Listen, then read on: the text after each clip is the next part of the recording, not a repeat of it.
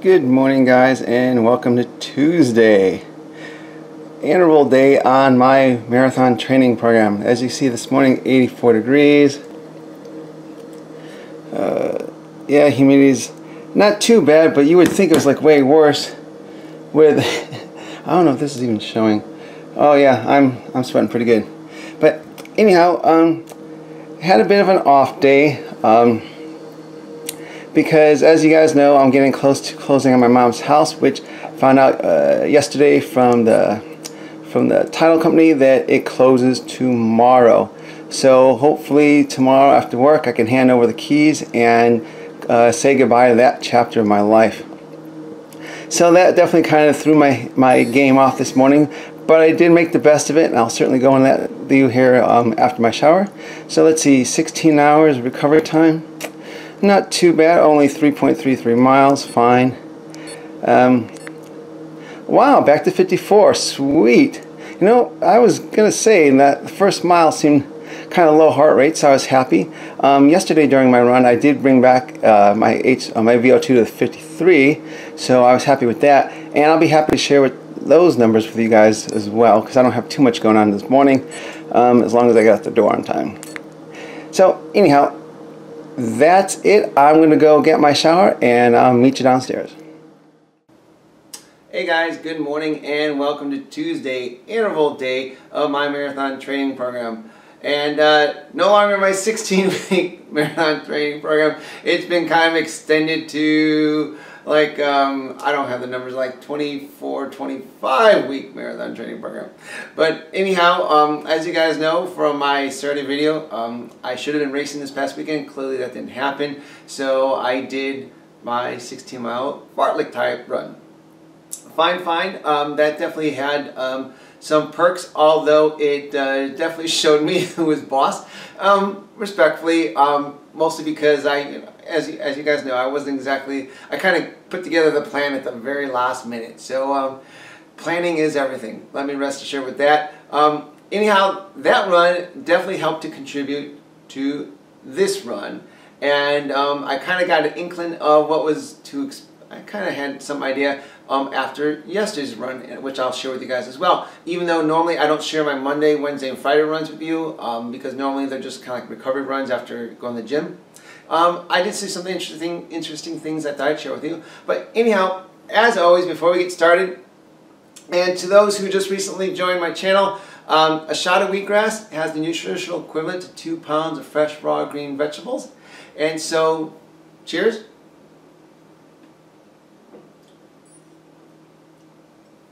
And yes, for you guys who are new, I do grow this here in my house, and every day I plant a seed for basically a new serving, and every day I have a new serving ready. So it's about a 14-day cycle altogether, but it's just a basically continuous crop per se.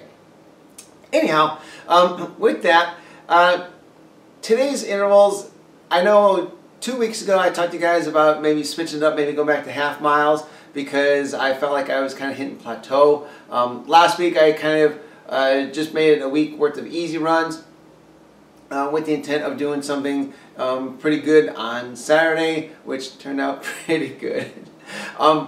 So anyhow, today I went back and I'm thinking, all right, what am I going to do? What am I going to do? In addition to, yes, my legs are feeling better, still not 100%, but they're doing better. And I know normally after the first mile, then you know, the endorphins kick in, and whatever pains I'm feeling in my ankles or whatever, those are usually have subsided. So after my first mile, I thought about it, and I'm like, all right, let's go back to doing 1 mile drills, and let's see if I just can't build up some volume. That was kind of the plan. Build up some volume, maybe not worry too much about top speed, but worry about the volume. So I went and hit my first one, and to be honest with you, I wanted to see what I was comfortably capable of doing without always watching the watch. You know, always looking, okay, pick it up, or whatever.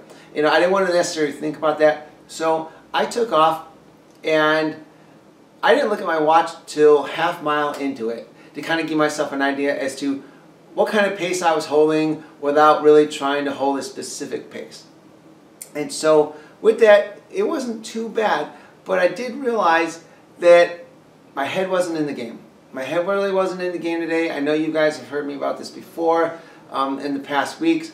But over the weekend, the buyers on my mom's house had come to an agreement with my brother, because the house technically belongs to him, but because he lives in Maine and I live here in Phoenix, I get to babysit the property. That's what family does. And so I get the agony of going back almost weekly to do whatever, show the house, whatever. And so those two have finally come to terms. It's entitled now, well, you call it escrow, but it's a cash purchase. I don't know if it's really an escrow because it's cash. I don't know what my watch is doing. And so the house closes tomorrow. Thank God tomorrow the house closes, and hopefully tomorrow after work I'm handing over the keys, and it'll be the last time I physically plan to see that house again. And I don't have nothing against the house other than the fact that I found my mom there. And so though, although she lived in the house for 20 years and we had great family memories, clearly it's the final memories that seem to really hurt the most. And so that's been really playing hard on me. Although I showed up to play, my head wasn't in the game, so I switched it up. After doing my first mile, I went and I'm like, all right, let's try halves, because clearly we don't have holes in us. Let's try a half mile. Tried a half mile, really wasn't too impressed with that number, and I'll show you here in a second. So I'm like, all right, you know what? It's been a couple weeks since you really pushed yourself with legs, so treat this more like a warm-up, reintroduction to intervals. And so I did, you might say, you can call them strides on the way back. You guys remember me sometimes running from light pole to light pole, or counting out 70 strides per my stride length is pretty much the equivalent of a 100-meter dash.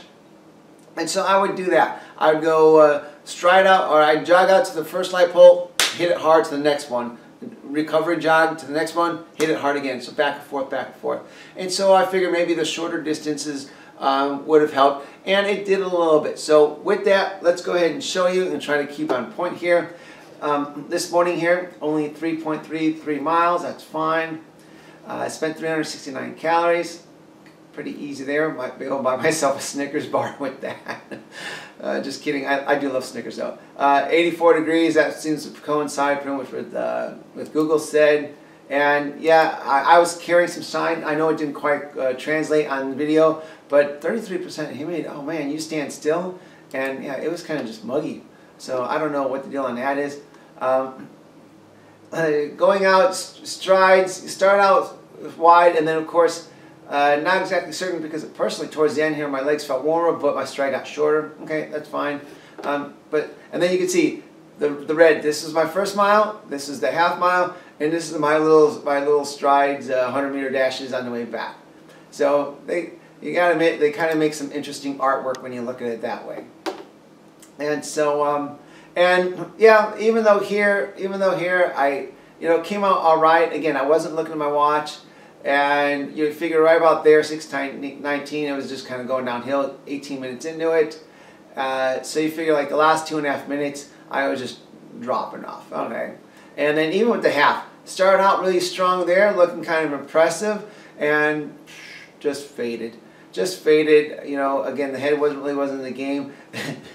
And even the little 100-meter strides, they looked like downhill stairs. Little by little, they got slower and slower. But I still... The most important thing here is, even though your head's not in the game, because your head really tells your body what to do. Your body doesn't necessarily always have total control. And so if your head's not in the game to crack the whip and keep the body moving, the body's not going to do more than it really has to or want to. We all kind of know this. So I made the best of it. I made the best of it. It got some workout in, so that was good. As you can see, it also got me... Sorry, my watch keeps vibrating on and off because it's going from Bluetooth connect, Bluetooth disconnect, back and forth, back and forth. Don't know why. Anyhow, so yeah, when your head's not in the game, it's really hard. So I start out the full, realize my head really wasn't into the game of tolerating the distance and the speed, and just that sense of pain that comes along with trying to push yourself for the course of a mile. So I decided to shorten it to a half mile. All right, that went all right, but really wasn't impressive. Then I decided to just do 100-meter strides because in all reality, in what, like 15, 20 seconds, they're over with. So this was a good way of making the best of my day when, you know, I really wasn't, you know, out to play as hard as I could have. And so with that, these are what my numbers look like. After my first mile warm-up, okay, fine. Nothing impressive, but nothing like bad per se. This was my first mile, 6:29, and again, really wasn't pushing the speed too much. Average pace 163. I'm sorry, average heart rate 163. I maxed out 171. So not too bad, not too bad. Then after 4.5 minutes of recovery, I came back and just did over a half mile. Not very impressive with that, clearly, especially for a half mile. However, heart rate still kind of made the same, you know, hit the same peak. Average was a little bit lower, but still hit the same peak. Right? What's this? What's going on here? I really did not hit nothing, you guys. I had no idea what just happened. Well, that was weird, like really weird. Okay, let's go ahead and re-highlight this stuff. So anyhow, so the half again really wasn't too impressive. So I realized, okay, clearly maybe half mile is not a good time for me right now. So I went ahead and after 4 minutes recovery, this is when I first took off. Okay, this is my first stride. Hang on, we'll just get these highlighted right now. Get this out of the way. So first stride, and we know 0.06. For those who've been watching for a while, we know that that decimal distance is equivalent to 100 meters. Popped out of 5:28. Well, that was kind of 4:41. I have to go look at that. That'd be kind of cool if that was true. That's kind of weird because look, best pace is 5. So let's go take a look at that one. Anyhow, so 5:28 for the first one. Recovered there for 35 seconds. Went ahead and hit it again. Hit again for almost another 100 meters. 5:37, shaved off a little bit. Recovered again for 35 seconds. Hit it again. Again, an hour. You can see we're kind of falling off the wagon there. So just under 6. Recovered for 44 seconds, 45 seconds, and wow, 2 seconds faster. So these two are pretty much about the same. So nothing too impressive there, but under the circumstances, I did my best to push myself. And again, with the first mile, kind of nice to know I only spent 89 calories. That was kind of neat. So overall, not too bad. Now when I was talking to you guys about Monday, ooh, gotta get going. This is kind of what Monday looked like. I don't think it was 90 degrees, but anyhow, I just kind of went out an open run, which means I'm like, all right, body, you know, keep it between 55 and 60, and I'll let you do whatever you want to do. And so pretty much maintaining within that reason. A couple times there's a bump for whatever reason. This is kind of what I was looking at. And if we go 5 beats or 10 beats per full minute, and if I'm doing 60, then this pretty much puts me at about the 8, maybe 806, 805 range on a 155. All right, not too bad, not too bad. So this made me feel pretty good. But what was really impressive was this. That was happy camper time. 100 calories a mile at these paces. I was totally happy. So clearly, although Saturday didn't go exactly the way I wanted Saturday to go, it definitely made a difference. That's the most important thing. It made a difference, and that's what training is all about. And real quick to wrap this up, because I definitely got to get going. Oops. You can see Monday, you know, with my easy run, my training effect was 3.3. Now, this is the sad part. Today's training effect was 2.7. And for those of you guys who are new, 2.7 means I'm maintaining aerobic fitness. Boring, boring. And you guys normally know I never seem to go below 3. Never seem to go below 3. You know, I'll be lucky if I hit 3 because it's always 4s and 5s. So today's based on this 2.7, you can clearly see I'm just not in the game. My hair wasn't in the game. It's just one of those things, it's one of those things. You have a goal, you have a race plan, and life happens. You've got to find a way to work around it. You just do. And so, hopefully, while the entire purpose of this video series was not what it's turned into with regards to becoming more of a life story around trying to get to, train for a marathon. It wasn't quite, geared that way, but it's turned into that. And hopefully you guys, can relate in some way, shape, or form to some of the challenges I've had. Because I want you to know you're not alone. A lot of times we see stuff on the internet, it's all about perfect endings, perfect races, perfect training, all that stuff. But life happens. Life isn't always perfect. And so we have to do our best to work through that while still working towards our goals. And that's kind of what this is all about. So that's what I've got for you guys today, because I seriously got to get out the door in like 5 minutes. If you liked today's video, please hit the like button. If you have any questions or comments, please post them below. I'm always happy to address your questions or comments.